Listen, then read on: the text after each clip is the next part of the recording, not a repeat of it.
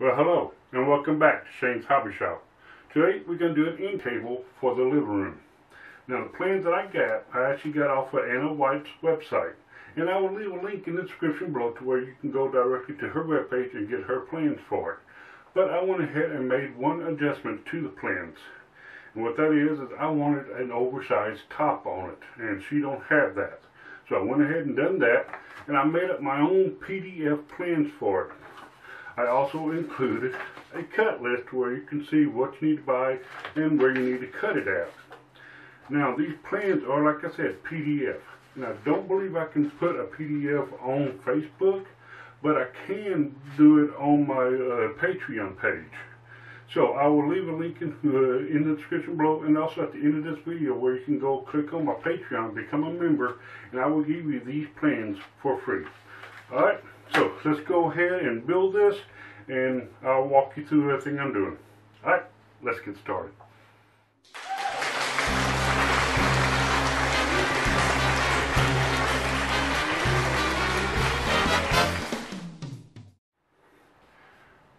Now the materials I'm going to be using to build this end table is going to be a 2x6 and some edge glued board.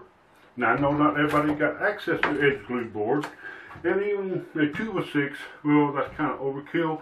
So the plans that I got is going to be using plywood and 2x4s. The reason why I'm not using 2x4s is because, well, frankly, our big box store 2x4s look like a, I don't know, chipmunk made them. So 2x4s would look terrible, 2x6 was better, so I went ahead and got me a couple 2x6s and some edge glued boards. Alright, so then, like I said, although the plans were called for plywood and 2x4s, but this is what I'm going to use. But you can still follow along, everything's still going to be the same. Alright, so let's go ahead and start cutting all this up. Okay, let's go ahead and take your 2x6, and we're going to go ahead and cross cut them all down to length. We're going to have is a couple of little boards looking something like this, and also some smaller ones. Okay, after we get these cut down to width, let's go ahead and rip them. We're going to want it to be 1/2 by 1/2 square. Alright, that's what's going to be looking like this. Now then, for the legs, you're going to need 4 of these at 26 inches long. And for the back and the face trim, you're going to need 12 of these at 17 inches long. Alright, so let's go ahead and make those up.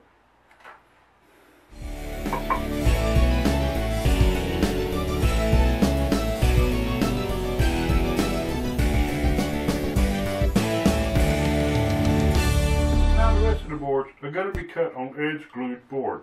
Now you may be using plywood, but that's okay, it's going to be the same cuts. But I'm going to go ahead and use edge glued boards, and one of my boards is kind of long, so I have a drill that actually converts into a little saw. So I'm going to cut that one down because it's kind of big, and then the rest I'll go ahead and cut those on my table saw. Alright, so I went ahead and got a fence set up, so let's go ahead and cut this one board, and then we'll finish cutting the rest of them. Alright, let's get to it.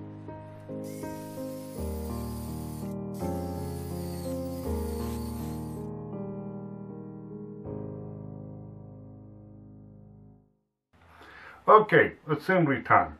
Let's go ahead and put this together. Now we'll be using pocket screws, wood glue, and some deck screws. Now on my PDF form, I do list where the actual pocket screws are going to be located at. Okay, so let's get started.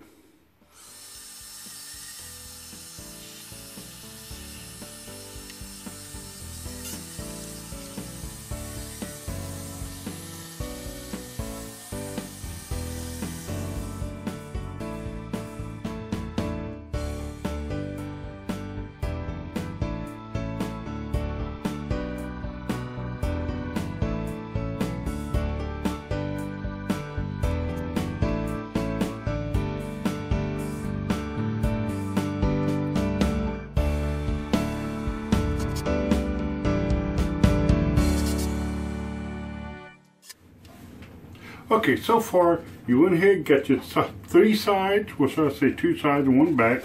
You got a 2x2 on top and a 2x2 on bottom. Now let's go ahead and take 2 of those sides. Leave the back out of this. You got a couple of small strips here. I guess these are 1x2s, I guess they are. Okay, see if I can put this on camera here. The bottom, I'm going to go ahead and butt it up there and put it down there. That is going to be for a drawer pull later on. Drawer pull. I'll say that in a minute. Another one, go from the top 4 inches down and put it there. Also, drawer pull. I'm texting, leave me alone. Alright, let's do that.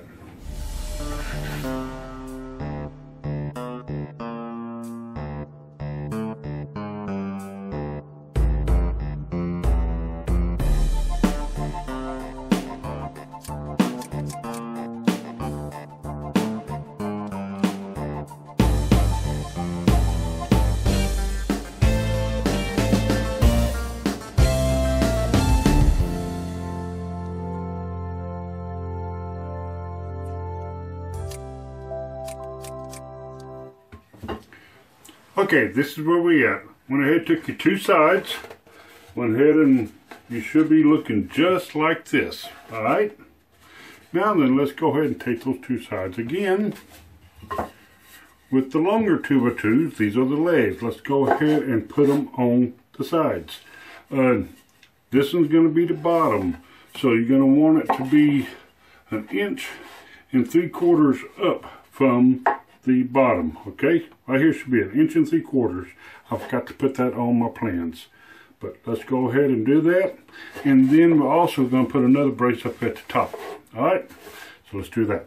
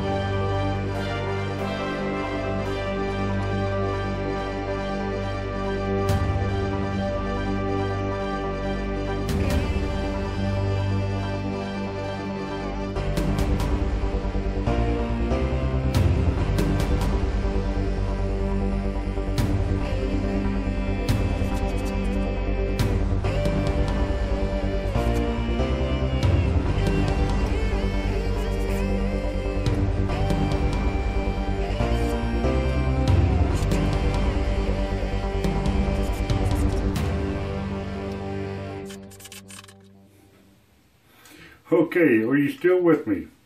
Well, let's find out. What you should be having is 2 of these panels right here.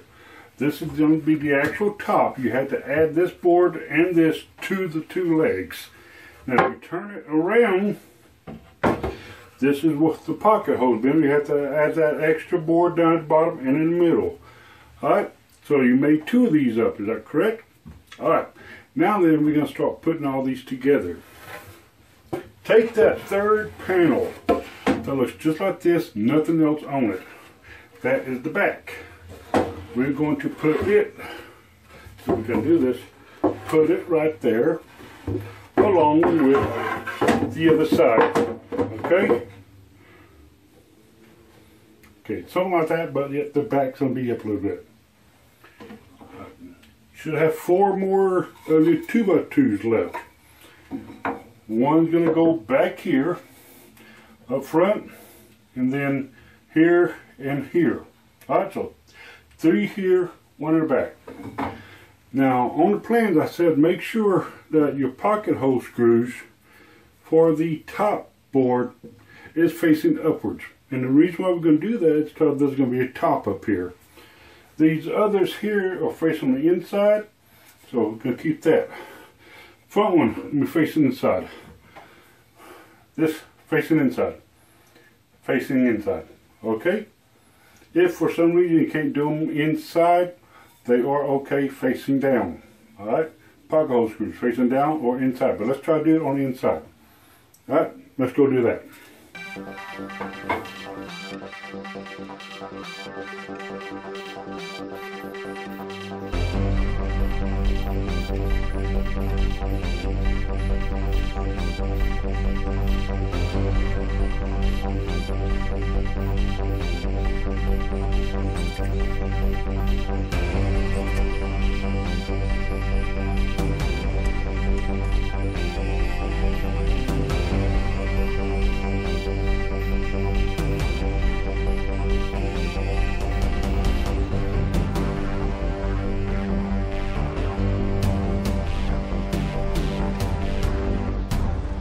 Okay, here we go. We're almost to the end now.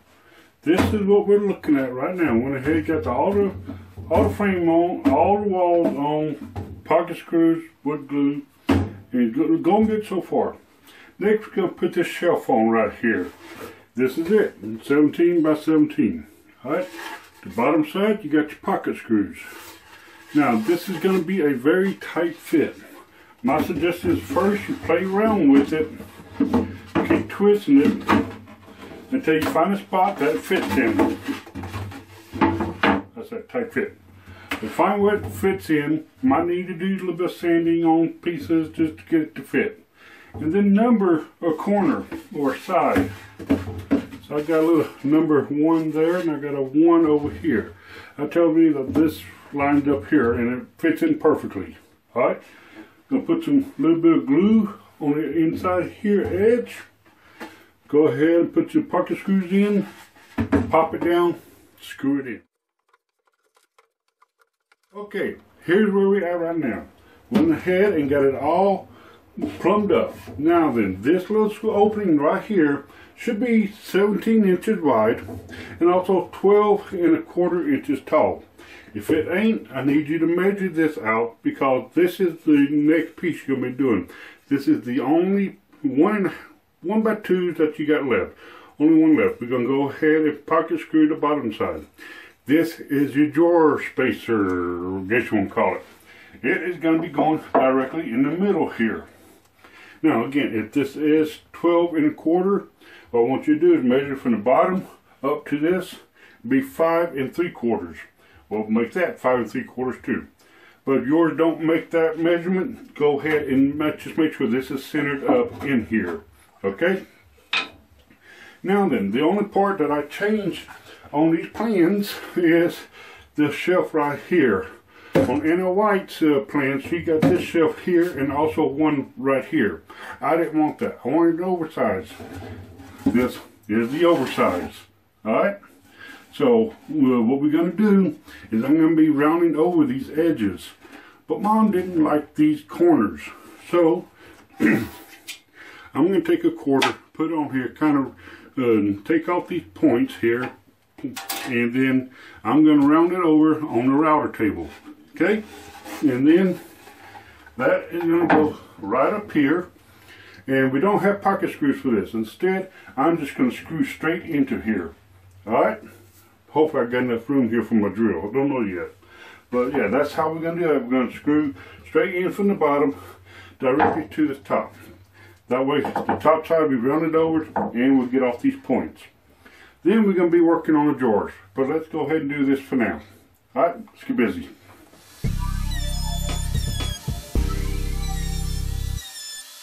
Alright, here we are. It's the only thing we got left of the build. And what these are, it's going to be a couple of drawers you're going to be adding to the unit. Now this is another addition that I did modify on Anna White's plans. Her drawers is a little bit too skinny, and so I widened these up a little bit.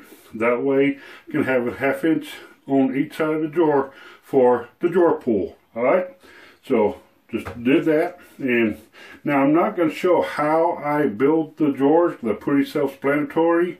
But I will tell you that it will be put together with wood glue and nails, except for the front side. I don't want no nails going through the front. So on the sideboards and also on the bottom, I'm going to use pocket screws on that, just so it will connect to the front and not see nothing on the front. Alright? Now Mom don't want no finish on this. She wants to leave it naked to start matching the rest of the stuff that we're building for the living room. Now we'll put a finish on, a sealer on it, but not right now. I'm going to wait. We got some bad weather right now, so I'm going to let that pass. And then I'll put a sealer on it, but we're going to leave it as plain as possible. Alright, so let me go ahead and get this done. Next time you see me, it'll already be finished with the drawer pull on it, everything. Alright, see you soon. Okay, here you go. The finished product. Of course, got the oversized top on it. I got 2 drawers on it. On drawer slides, not drawer pulls. Yes, I know I got that wrong a while ago. But they both work. And got the other one. Comes up pretty nicely. Goes in real well.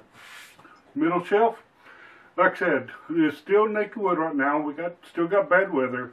But hopefully within the week I'll be able to put some type of finish on here to seal it up. But we're going to leave it plain wood though.